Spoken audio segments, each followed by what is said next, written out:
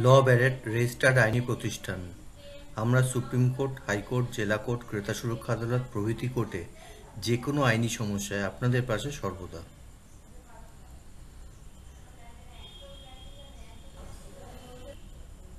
ল Barrett ল ফার্মের তরফ থেকে আজকে এই ভিডিওটা আপনাদের সামনে উপস্থাপনা করা হচ্ছে। এই পুরো ভিডিওটা দেখার জন্য অনুরোধ করা হচ্ছে।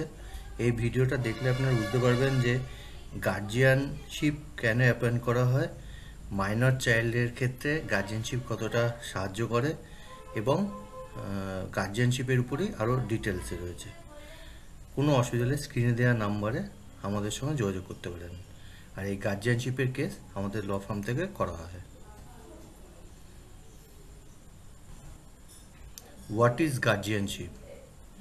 Guardians and Wards Act 1890 was required for guardianship of the child. The child's guardianship is concerned as minor need physical and mental care.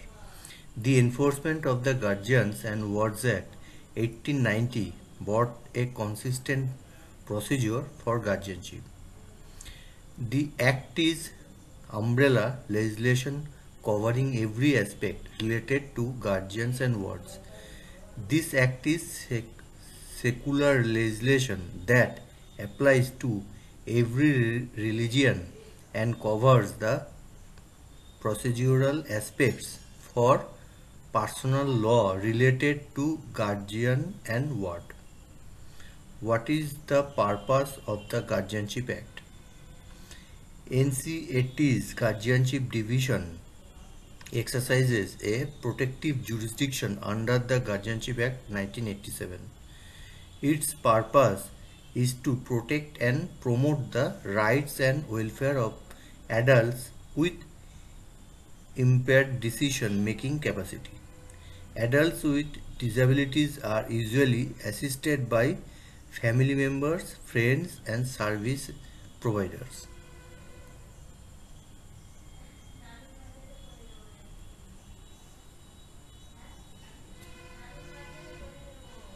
Who can be guardian? Who can be guardian of minor? Section 6 of India's Hindu Minority and Guardianship Act 1956 provides that the natural guardian of a Hindu minor, boy or unmarried girl, is the father and only after him the mother. It also provides that the guardian of a married minor girl is her husband. Guardian K guardian, এই কোশ্চেনটায় section 6 ছয় ধারা সেকশনে Hindu minority and guardianship অ্যাক্টে বলা হয়েছে যে natural guardian of A Hindu minor মানে ছেলে কি আনম্যারিড মেয়ের ক্ষেত্রে ন্যাচারাল গার্জিয়ান সেটা হবে হিন্দু মাইনরের ক্ষেত্রে, মানে হিন্দু মাইনর বয় কি আনম্যারিড গার্লের ক্ষেত্রে হবে তার বাবা এবং তার বাবার অবর্তমানে হবে তার মা। It also provides that the guardian of a married minor girl is her husband. যদি সে ম্যারিড হয় তাহলে সেক্ষেত্রে তার হাজব্যান্ড হবে তার guardian. Who can be natural guardian? A natural guardian is legal terms is a child's biological or adopted mother or father. In a divorce, either or both parents may be granted legal custody with guardian rights. এটা হচ্ছে বোঝা যাচ্ছে যে natural guardian একটা legal terms, সেখানে a child's biological or adopted child যদি হয়, biological কিংবা অ্যাডপ্টেড চাইল্ড যদি হয় তাহলে সেখানে তার মা বাবা হতে পারে এবং ডাইভোর্স হয়ে গেলে মা বাবার মধ্যে তখন তার মা বাবা দুজনেই দুই প্যারেন্টসই তার কাস্টডি এবং গার্জিয়ানশিপ নিতে পারবে, মানে লিগাল গার্জিয়ান হিসেবে ট্রিট করা হবে, ন্যাচারাল গার্জিয়ান হিসেবে ট্রিট করা হবে। Which is not guardian as per law? A de facto guardian is not a legal guardian and therefore has no legal authority over the child or the child's property, but he has assumed responsibility for the child and the property. A de facto guardian এটা কিন্তু কোনো legal guardian নয়, এবং legal authority over the child are the child's প্রপার্টির উপরে এর কোনো মানে লিগাল অথরিটিও নেই, কিন্তু সে চাইল্ডস এবং তার প্রপার্টি, তার চাইল্ডসের প্রপার্টি তার রেসপন্সিবিলিটির সঙ্গে দেখভাল করতে পারবে।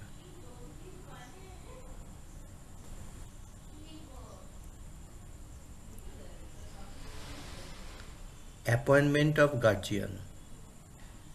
Section 7 of the Guardians and Wards Act 1890 provides the power of the court to pass an order for guardianship.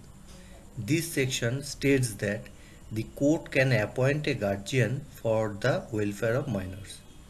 The guardian can take care of the minor and his property. The court also has the power to remove any guardian. The court can remove the guardian when appointed by the court. Section 7 মানে 7 ধারায় guardians and words act 1890 তার ধারা 7-এ এখানে power of the court, মানে কোনো কোর্টের পাওয়ারের কথা বলা হচ্ছে, যে কোনো কোর্ট চাইলে যদি সে বোঝে তাহলে তখন তার গার্জিয়ানশিপ অ্যাপয়েন্ট করা যেতে পারে কোনো বাচ্চার।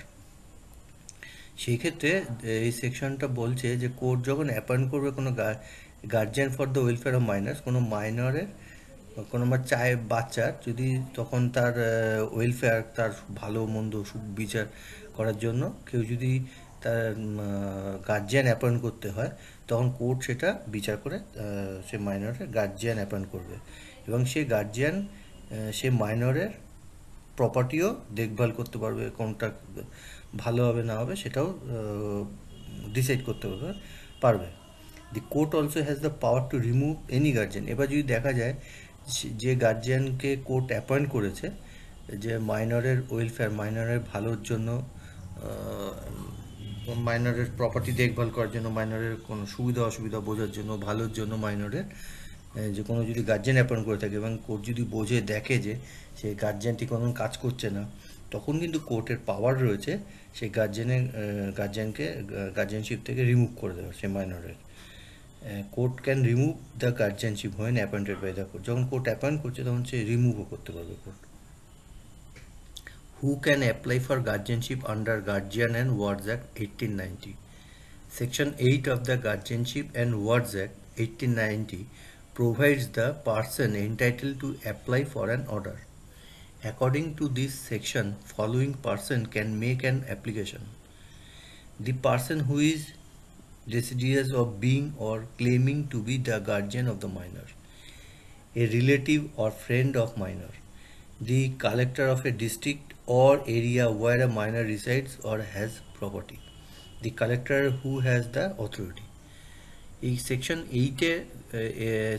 8 মানে 8 নম্বর ধারায় গার্জিয়ান অ্যান্ড ওয়ার্ডস অ্যাক্টে এখানে বলা হচ্ছে যে কারা কারা গার্জিয়ানশিপের জন্য অ্যাপ্লাই করতে পারে কোনো বাচ্চার। এখানে বলা হচ্ছে তার কোনো পার্সন মানে who is two being a claiming two B guardian of the minor, মানে সে যদি বলে যে আমি গার্জিয়ানের মাইনর হিসেবে, মানে গার্জিয়ান যে মাইনর আছে তার আমি গার্জিয়ান হিসেবে অ্যাপয়েন্ট হতে চাই, তখন তাকে কোর্টের কাছে অ্যাপ্লাই করতে হবে এবং কোর্ট তখন অর্ডার দেবে। এবার সেই যে ব্যক্তিটা অ্যাপ্লাই করছে তাকে অবশ্যই সেই মাইনরের রিলেটিভ হতে পারে কি তার বন্ধু হতে পারে, এবং সেই যে এখানে সে বাচ্চাটা থাকে, মাইনর থাকে, সেখানকার যে কালেক্টর সে সে হতে পারে মাইনরের গার্জিয়ান অ্যাপয়েন্ট হতে পারে, এবং সেই কালেক্টরেটের রাইট থাকবে তার প্রপার্টিও দেখভাল করার।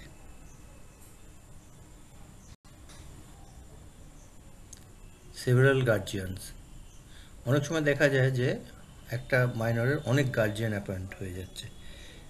হয়ে যাচ্ছে, তখন কি প্রবলেম হয়ে যাবে, তখন সেইটা নিয়ে section 15 of the Act provides for the appointment of declaration of several guardians. According to this section, if the law admits having two or more joint guardians of his person's property or both, the court feels that it is appropriate to declare to appoint more than one guardian, the court may appoint guardians. A separate guardians can be appointed or declared of the person or property of the minor, and when the minor has more than one property, the court may appoint or declare a separate guardian for one or more properties. Section 15 এখানে 15 নম্বর সেকশনে court যদি মনে করে তাহলে court একটা কোনো মাইনরের একাধিক গার্জিয়ানও appoint করতে পারবে। তার মনে করা যায় যে সে মাইনরের অনেকগুলো প্রপার্টি রয়েছে, তখন সে অনেকগুলো প্রপার্টির জন্য কোর্ট আলাদা আলাদা ডিসাইড করে দিতে পারে যে এই প্রপার্টির জন্য এই গার্জিয়ান, এই প্রপার্টির জন্য এই গার্জিয়ান, এইভাবে ডিসাইড করে দিতে পারে। Section 16 of the Guardians and Wards Act 1890 provides for appointment of declaration of guardian for property beyond the jurisdiction of the court. According to this section, when a court appoints a guardian for the property of a minor situated outside the local jurisdiction. Section 16 Guardians and Wards Act এ বলা হয়েছে যে যদি কোর্টের জুরিসডিকশনের বাইরেও যদি minor property থাকে, কিন্তু minor কোর্টের জুরিসডিকশনের মধ্যেই থাকতে হবে তার অ্যাড্রেস, তখন কোর্ট তার গার্জিয়ান অ্যাপয়েন্ট করতে পারবে সেই কোর্টের জুরিসডিকশনের বাইরের প্রপার্টি দেখভাল করার জন্য।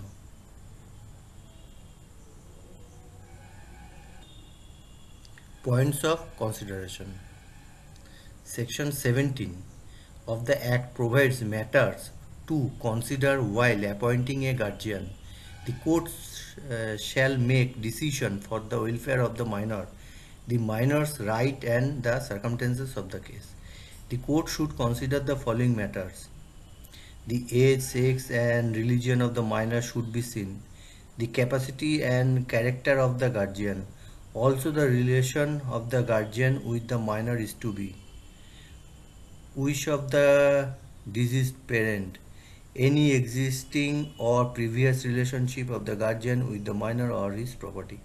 According to section 17(5) of the Act, the court should not declare any person as a guardian against the will of the minor. এখানে সেকশন 17 এখানে এই অ্যাক্টের 17 নম্বর ধারায় বলা হচ্ছে কোর্ট অবশ্যই যখন গার্জিয়ান কোনো অ্যাপয়েন্ট করবে মাইনরের, তখন কিছু জিনিস ভেবে চিন্তে করে চিন্তাভাবনা করেই করবে। যেরকম court should consider the following matters, এই জিনিসগুলো কোর্ট দেখবে গার্জিয়ান অ্যাপয়েন্ট করার আগে। সেগুলো হলো the মাইনরের age, sex, religion or minor should be seen, মানে মাইনর এগুলো দেখতে হবে, এবং যাকে গার্জিয়ান হিসেবে অ্যাপয়েন্ট করছে তারও এগুলো দেখতে হবে, এবং দেখতে হবে যে গার্জিয়ান তার যে অ্যাপয়েন্ট হতে চাইছে তার ক্যাপাসিটি কী আছে এবং তার ক্যারেক্টার কী আছে, মানে তার ক্ষমতা কী রয়েছে, যে তার যে মাইনরকে অ্যাডপ্ট করতে চাইছে কি গার্জিয়ান অ্যাপয়েন্ট হতে চাইছে তার কী ক্ষমতা রয়েছে, তার ক্যারেক্টার কী, এগুলো চেক করবে। Also the relation of the guardian, এবং সে গার্জিয়ানের সঙ্গে মাইনরের কী রিলেশন সেটাও চেক করবে। Wish of the diseased parent, এবার দেখাবে যে মাইনরের গার্জিয়ান অ্যাপয়েন্ট হচ্ছে সেই মাইনরের ডিজিজ প্যারেন্টের কি উইশ ছিল, কি কোনো যদি উইশ থাকে সেটাও কোর্ট কনসিডার করবে। Any existing or previous relationship of guardian, যে নূতন গার্জিয়ান হচ্ছে তার কোনো এক্সিস্টিং কি প্রিভিয়াস কোনো রিলেশন আছে কিনা প্রপার্টির সঙ্গে, সেগুলো কোর্ট কনসিডার করবে। According to section 17(5) act, the court should not declare any person as a guardian against the will of the minor. মাইনরের বক্তব্যের এগেন্সে, মানে মাইনরের একটা তো ইচ্ছে রয়েছে যে আমার এই গার্জিয়ান হতে পারে, কি আমাকে ভালোবাসি এই আমার গার্জিয়ান হতে পারে, তাকে কোর্ট গার্জিয়ান করবে সেটাও দেখবে, কিন্তু এমন কাউকে গার্জিয়ান করবে না যে মাইনর তাকে চায় না, তার এগেনস্টে, মানে মাইনর তাকে ভালোই বাসা না কিংবা মাইনর তাকে পছন্দ করে না, এরকম কাউকেও কিন্তু কোর্ট গার্জিয়ান অ্যাপয়েন্ট করবে না। এই ভিডিওটা আপনাদের বলা হচ্ছে সেকেন্ড পার্টটাও দেখতে, সেকেন্ড পার্টেও ডিটেলে লেখা থাকবে আরও এই গার্জিয়ানশিপের ব্যাপারে। ধন্যবাদ সবাইকে ভিডিওটা দেখার জন্য।